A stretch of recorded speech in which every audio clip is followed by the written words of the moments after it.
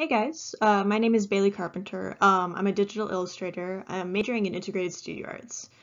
Throughout this slideshow, I'm mostly going to be talking about how exactly I became an artist and what influenced me to create the work I do now. So, starting off, most of the work I create is 2D illustration. I really love drawing birds and many different animals. So in most of my artwork, I enjoy bringing out some sense of surrealism to both help the composition and to add in features or colors that complement the main subject I'm drawing. For as long as I can remember, I always loved to draw. I loved to copy photos of animals I see in picture books and just draw characters that I'd see on TV. Sometimes I'd even love to draw the same picture over and over just to see if I could make it better the next time I drew it. So growing up, I'd spend a lot of time on the internet looking for the next thing I could draw. This was when I discovered a ton of artists on DeviantArt that drew pictures that absolutely amazed me. I remember coming back to their pages every day just to see if they had made something new, and with every artist I found here, I wanted to make art just as good as theirs. I felt like what drew me to these artists were their incredible creature creations that always interested me. I loved dragons growing up, and seeing them represented with endless unique designs just made me fall in love with this kind of art as a kid. So these pictures here just show a bit of the early artwork I made when starting out digitally. Before this, I basically only drew with a normal pencil and printer paper, and the transition I had to do from traditional to digital was pretty rough at first. For a while though, it felt like I was doing nothing but drawing and just trying to learn how other people made their art so well. I went to Hoover High School and I was able to learn a lot and draw within my art classes, and towards the end of my years there, I was actually able to work on multiple logos for the school, and including this one here, which is their 50th anniversary logo, which I was actually really proud of at the time to help work with the school on that. With the first couple of drawings I made digitally, it was always pretty frustrating when I couldn't even come close to the people I looked up to.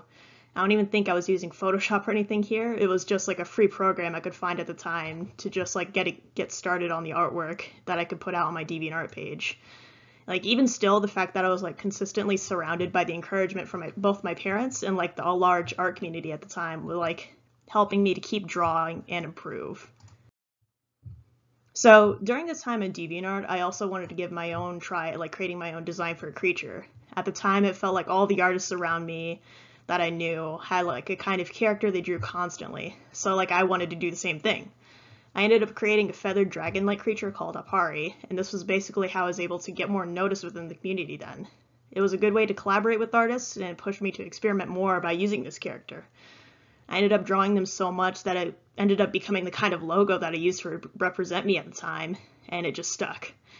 It really was just a great way to include yourself amongst the other artists on the internet at the time, and just be able to work with one another. With the artwork I was making, this led me to creating a lot of new traditional pieces within my art classes at school. I didn't really have a chance to work digitally here at the time, but this was a really great chance to discover how to work more efficiently with other mediums like charcoal and watercolor. I was pretty lucky to get a teacher that was able to let me draw more what I wanted, and she actively pushed me to improve my work here more and more. So going back to the digital art, I was really starting to get the hang of the pieces I was creating. I found new ways to make certain drawings, and the fact that other artists were always willing to draw for one another always made it so I hardly ever ran out of inspiration. This was also when I started to push the colors I was working with way more, and I loved to make artworks based around certain color palettes. The lighting was still something I would struggle with at times, but I really felt like I got a lot more out of art by pushing myself digitally rather than working traditionally. So these two pieces are pretty early examples of just how far I wanted to push the detail in my work. With each drawing, I wanted to find a way to make it better than the last, and in my way, that meant adding small details like fur scales, or working with brighter lights that push the contrast. The figures that I'd drawn worked out well for me. Even now looking back, it didn't really have a good composition to each of these pieces here. Many of my works consisted of a neutral or less detailed background, and for a few drawings, the subject and the landscape didn't really blend together. It was mostly just the figure on top of the landscape.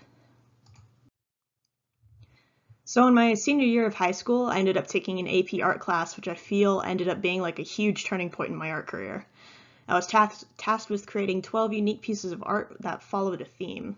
I knew I wanted to do something animal related, but I didn't quite know what I wanted to add to that. I ended up going with an idea of taking aspects of other plants or animals and combining that together to both end up complementing each other and using those features to create an eye-pleasing composition. Creating these artworks was not only an excellent teaching experience for me, but it was insanely fun. I was always looking forward to the next drawing, and it never felt like I was getting burnt out of ideas or inspiration.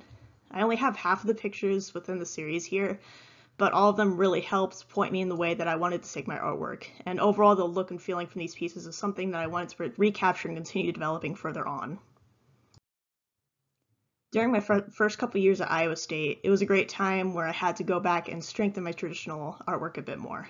I felt like I wasn't nearly as effective working traditionally now compared to my digital work, and it was mostly because I missed working only with color. I still loved some of the pieces that came out during these years, and it was a good time for me to go back and properly learn how to work in these mediums. These are a few examples of the work I ended up creating in my drawing classes. Before being able to work like this, I never thought I could use charcoal or colored pencil in the way that it was shown to me. And it taught me a lot about being able to draw a still life properly and proportionally. Getting the proper value there was also an important lesson here for me. I feel like it was easier to correct things digitally, but here I had to be much more mindful about the decisions I'm making, which helped me push my digital art as well. With the pictures I was continuing to create, I was also happy with the audience I was showing them to online. These two pictures were recognized within DeviantArt's community, and I was very happy from all the words of encouragement from the people around me supporting me and my work. With each drawing, I aimed to make it more and more realistic, but I also loved adding bright colors and unique elements that brought in a surreal and sometimes abstract quality. This was also when I started to push my compositions more, and I wanted the background to help complement the piece more effectively. So as you might have noticed, I developed a strong love for drawing different kinds of birds. The interest in learning more about them helped fuel the drawings I was making for them, and it drove me to practice their anatomy more, as well as the textures each of them had. Even with this, I always strive to bring that surreal quality that I enjoyed working with. These are a few more examples of the different mediums I was able to work with and develop during my classes. Even though I said that I missed working with color, the chalk pastels was definitely the hardest one to complete out of all of these. I didn't like how if you made a mistake, you had to spend a bunch of time to work it out, or that it was harder to get really small details worked into the image. Nonetheless, I'm proud of how I was able to come out, and it was one of those mediums that I never worked with before. In a few of my classes, I was given the chance to work digitally, which I was very excited about.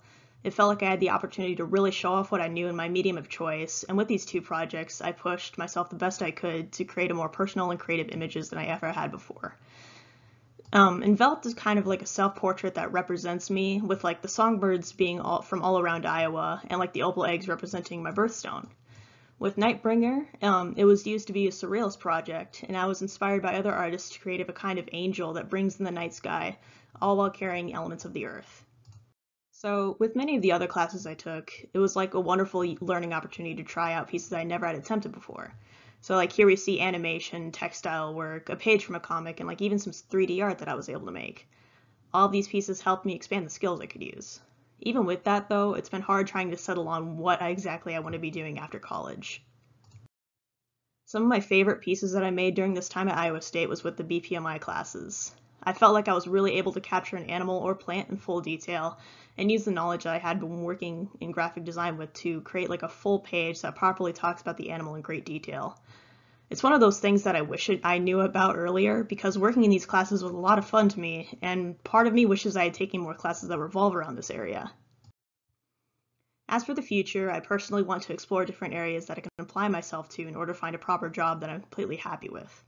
At the moment, I really feel like working in freelance illustration would give me the freedom that I want in order to draw what I want, as well as the flexibility to work on different mediums if I need to.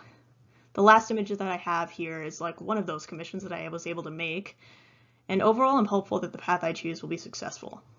Thanks for listening to my presentation, and I hope you enjoyed it.